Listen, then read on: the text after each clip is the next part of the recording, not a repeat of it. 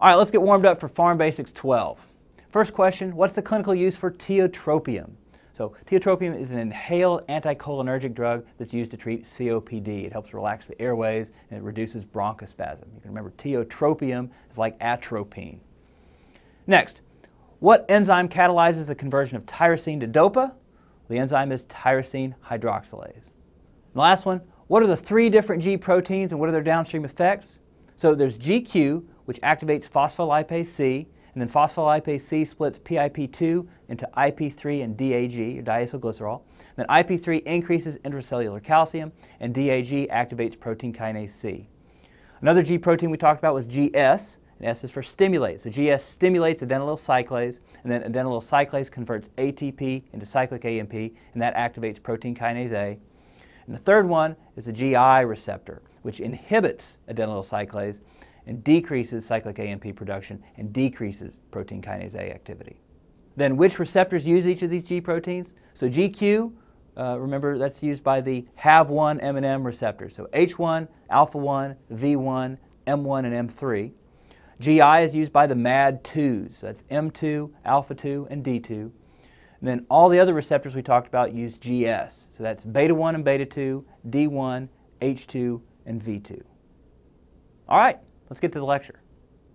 Hello everyone and welcome to our Step 1 video on antidotes. Here's a true story. One time in residency, I had a very difficult patient. As I was examining him, I would ask him various questions about his medical history, but he simply refused to answer any of my questions.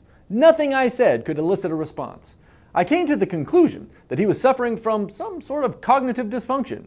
He couldn't understand even simple questions. I sat him down, and I tried to use very simple language to explain to him my findings and that I would probably need to send him to a neurologist to be evaluated. He then called me an idiot and told me that he was deaf. So the moral of the story is that it's challenging to break bad news to a patient.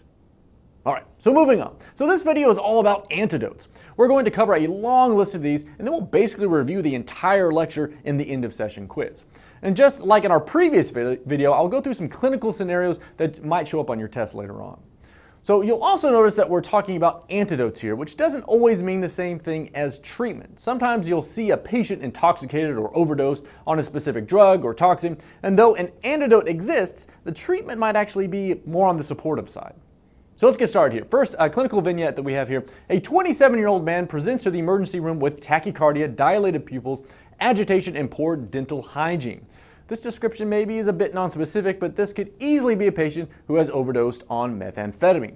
People who chronically use meth will often get what's called meth mouth. They lose their teeth due to a xerostomia, so poor oral hygiene as well, and then a lot of carbonated beverages and bruxism, so that grinding of teeth. So if you see a busted up mouth on a test question, then always think of meth. So what's the antidote? Well, you give what's called ammonium chloride, which will act to acidify the urine, which will help clearance. Now, most of the time we treat the symptoms, though, with benzodiazepines, antipsychotics, and maybe antihypertensives. That's going to decrease that elevated BP that you often get with methamphetamines. Let's move on to acetaminophen. So this is found in nearly every household. So what's the toxic dose? Well, this can vary a little bit. At least 12 grams or 12,000 milligrams in a 24-hour period is considered the toxic dose when you start seeing lots of medical problems. And the recommended maximal dose, though, is less than that, 4 grams in a 24-hour period. So always remember that people shouldn't take more than 4,000 milligrams in a 24-hour period. Now, the antidote for this is called N-acetylcysteine. So why does it work? Well, when the body receives too much acetaminophen, a toxic metabolite is produced called N-acetyl-P-benzoquinone amine. So that's a big long thing. That's why we call it NAPQI. So too much NAPQI will damage hepatocytes. Now, usually this metabolite is conjugated by glutathione. So this is where it works here. N-acetylcysteine works by replenishing the glutathione. Let's move on to salicylate. So this is things like aspirin. These patients are going to have nausea, vomiting, dizziness, and tinnitus. Remember that tinnitus is a great clue on a test question that a patient has taken too much aspirin.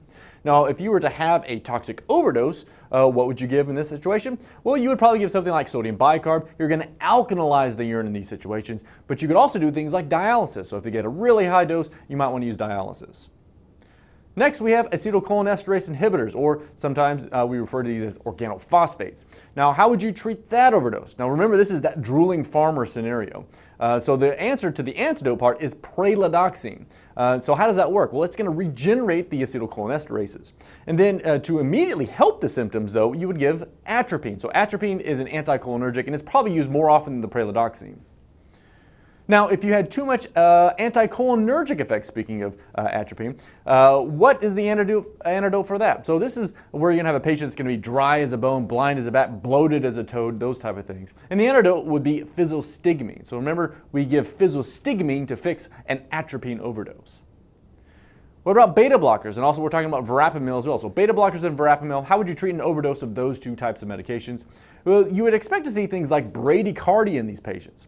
Well, glucagon is a classic answer to this question, which never really made much sense to me. The suspected mechanism is that glucagon increases CAMP, and in the myocardium specifically, which will then bypass the beta-adrenergic second messenger system.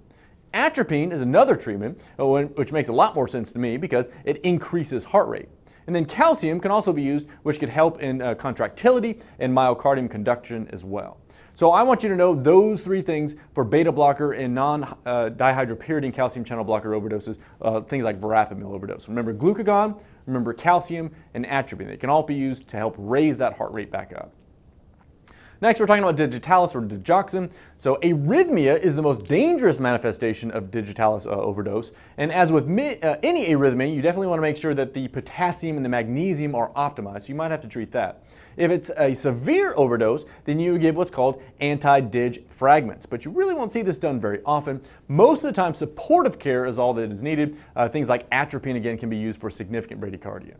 Okay guys, it's time for another one of those clinical vignettes. This one here is a 3-year-old patient presenting with 2 hours of abdominal pain, hematemesis, melena, and lethargy. Now the patient is suspected of eating a bottle of vitamins. So this is acute gastrointestinal phase of iron poisoning. So iron poisoning can vary quite dramatically, and it can be so severe that it can actually lead to death. But that's not the only way to get an iron overload. Patients that receive frequent transfusions can also get that too much iron scenario as well. So patients that have beta thalassemia or sickle cell disease, they might be getting too much iron from those multiple transfusions. So what's the antidote? Well, the chelating agent here is what's called deferoxamine. So deferoxamine is what you need to remember. Sometimes you can use the Fe in deferoxamine to help you remember that you're treating an iron overdose with it. Let's move on to lead poisoning. This is actually pretty difficult to catch on a question as well. Children may see very mild things like developmental delays. There might be some nonspecific GI symptoms, so it's not always real obvious that it's a lead toxicity. But if you do have severe lead intoxication or toxicity, children should receive dimercaprol and calcium disodium edentate. Sometimes we just refer to this as calcium EDTA. For less severe intoxications, patients can be given something called succimer. Penicillamine is a third-line agent, and it's only used when the other drugs aren't tolerated. Now, this is a little bit different in adults. In adults, we tend to use more of the succimer and the calcium EDTA as first line. All right, how about for some of our metals here? Mercury, arsenic, and gold. You can use dimercaprol or succimer. Those can be used. And there's a nice little hint for dimercaprol. If you think about gold as being a monetary unit, then the dime is a monetary unit. And then dimercaprol, that kind of goes along with that. And then there's the 4-letter arrangement Merc for mercury, and also dimercaprol. So that's a good way of having dimercaprol kind of remind you of mercury and gold and that sort of thing. What about copper, arsenic, and gold as well? So you can use penicillamine. So think about copper pennies. So for copper overload, you would use penicillamine. So who gets copper overloaded? So remember, those are patients with Wilson's disease. So you can't forget those Kaiser-Fleischer rings. What about cyanide toxicity? So who gets cyanide toxicity? Well, if you've ever been in a house fire, you might get it. Or if you have an excess of sodium nitroprusside, if you're given that in the hospital. So sodium nitroprusside can actually lead to that cyanide toxicity. Now, how do we treat cyanide toxicity? Well, you can use nitrites, you can do hydroxycobalamin, and you can also use thiosulfate. So that's the big one for those. What about methemoglobin? So methemoglobinemia, you're going to treat this with methylene blue. So that's pretty easy, the methylene blue. Actually, vitamin C is also helpful in that situation as well. Moving on, a 53-year-old homeless man presents with confusion, headache, vertigo, and flu-like symptoms. On exam, he has very red-appearing lips. not many things can actually cause that red appearing, or sometimes we refer to as cherry red lips. And this is going to be carbon monoxide poisoning. So how did this homeless man get carbon monoxide poisoning? Well, we often think of house fires or car exhaust, but don't forget about kerosene lamps, heaters, or stoves. So maybe patients, especially if they're trying to keep warm, that might be sitting very close to a kerosene heater. So that can be a presentation there. Now, how do we treat this? Well, you want to actually give them 100% oxygen. So that's actually a relatively simple antidote. You can try to displace the carbon monoxide off of the hemoglobin. Now, if it's available, you can also use hyperbaric oxygen if you have those available at your hospital. All right, next we're moving on to methanol and ethylene glycol. So a lot of this is found in things like antifreeze. It has a very sweet taste, so children may drink this if they think it's juice, so you always want to keep your antifreeze away from kids. The answer is fomepizole. That's going to be your drug of choice for antidote. So how does it work? Well, it's actually going to inhibit alcohol dehydrogenase. If you don't have fomepizole, then you can either use ethanol, and that ethanol can compete for that active site.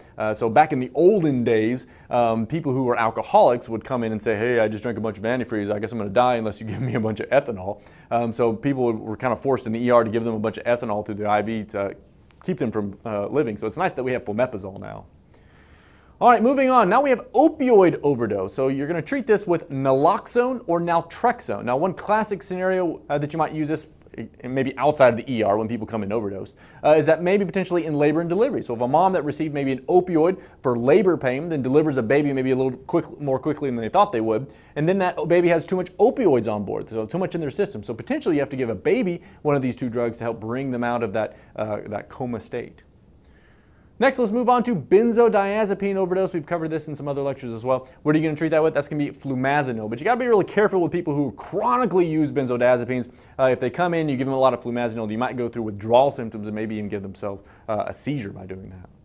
Next, we have TCA overdose. Sodium bicarb is your treatment of choice, just like we saw with salicylate overdoses. Next, we have heparin overdose, and we're going to treat this with protamine. And so I think about this as the H in heparin. I think of that as being maybe an H plus molecule or a proton. And so you can use protamine to treat that proton. So this is a heparin overdose. I know it's a little loose association, but we can use anything we can to remember this stuff. Next, we have warfarin overdose. The answer is vitamin K. So warfarin works by inhibiting the vitamin K clotting factors. But what if you need to reverse the anticoagulation quickly? Will vitamin K do that? Well, vitamin K actually works very slowly, even over days. So to quickly reverse warfarin, you're going to have to give fresh frozen plasma. FFP has all those clotting factors still in it, so it's not going to inhibit that sort of thing. So it's going to take 3 to 5 days for those clotting factors to come back with vitamin K. Next, we have TPA, streptokinase, urokinase here. So if you are over anticoagulating someone in an acute situation, the antidote here is going to be aminocaproic acid. And next we have theophylline. Typically that's going to cause an overdose that's going to show up with a lot of tachycardia and maybe some arrhythmias. And so theophylline causing that tachycardia, and we're usually using that with our bad asthma patients or maybe bad COPD patients. And the antidote here is going to be a beta blocker because you're trying to counteract that tachycardia. All right guys, that brings us to the end of the list here. Now it's time for that end of session quiz. Let's go through all these answers together. Okay, as I said before, we're basically reviewing the entire lecture in this one question, so let's go through this. So what are the antidotes to the following toxins? So first we have acetaminophen. Which one was that? Remember, it was N-acetylcysteine. Salicylate, so this is going to be aspirin. Remember, aspirin is a weak acid, so to trap an acid in the urine, you're going to need alkalizing of the urine, so we give sodium bicarb to alkalize that urine. Next we have amphetamine. So these are weak bases, so you're going to acidify the urine with ammonium chloride. Next, we have the anticholinesterases or organophosphates. The reversal agent, the two things you're going to remember are atropine and pralidoxine. Antimuscarinic, anticholinergic agents. Remember, your prototype antimuscarinic is atropine, so we fix atropine overdoses with physostigmine. For digoxins, there's multiple things. You got to stop the dig, of course. You want to make sure you're normalizing your potassium and your magnesium. If there's bradycardia, then you can give things like atropine. You might even have to do some cardiac pacing if you had to. But if there are lots of serious things going on, then you might have to use the anti-dig antibody fragments. Next, we have iron. So this is the treatment for iron toxicity. Is going to be deferoxamine. Remember, you got to remember that chemical symbol for iron is Fe, so ferroxamine is how you remember that. Lead, the antidote would be EDTA or Succimer or dimercaprol. Arsenic, mercury, and gold, you can use dimercaprol or Succimer. Again, remember that dimercaprol, you can think of the merc for mercury, and also remember the dime for any type of gold or monetary unit and that sort of thing. Moving on to the copper, arsenic, and gold, penicillamine. Remember, pennies are made of copper, so we treat toxicity with penicillamine, so you can also remember that. Next, we have cyanide toxicity. So to treat it, you're going to give nitrites. You can also get hydroxycobalamin, or you can give thiosulfate. Methemoglobinemia, that's going to be a reversal agent using methylene blue. That's pretty easy, methylene, methemoglobin. And then vitamin C can also be helpful as well. Carbon monoxide. So carbon monoxide binds to hemoglobin, competes for oxygen on that binding site. You're going to treat with 100% oxygen or maybe hyperbaric oxygen. Next, we have methanol or ethylene glycol, which is found in antifreeze. You have a few options here. You can give them ethanol if it's the good old days, or you can give maybe just hemodialysis. But your drug of choice here, the ones you got to remember, is fomepizole. Next, we have opioids. The reversal agent there is either naloxone or naltrexone. Antidote for benzodiazepines is flumazenil. Be careful you don't give someone a seizure. Tricyclic antidepressants, you're going to alkalize the urine with sodium bicarb. It helps get rid of those. For heparin, remember to use that H to think of protamine as the reversal agent. Warfarin interferes with the liver's ability to make those vitamin K dependent coagulation factors, so the reversal agent is just vitamin K. But it's going to take a few days for those factors to come back. So vitamin K, again, isn't the fast acting one. If you have to immediately reverse warfarin, then you have to give fresh frozen plasma to replace those coagulation factors. TPA and streptokinase, the reversal agent is aminocaproic acid. And then theophylline, remember theophylline, poor therapeutic index, very cardiotoxic, so you got to use a lot of beta blockers to help with that tachycardia. All right, guys, that brings us to the end of Pharm 12. I hope you learned something. I'll see you next time.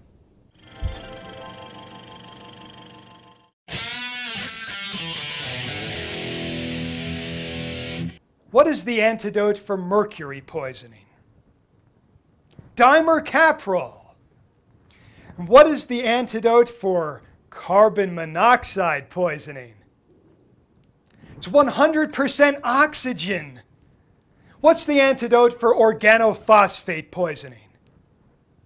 Pralidoxime.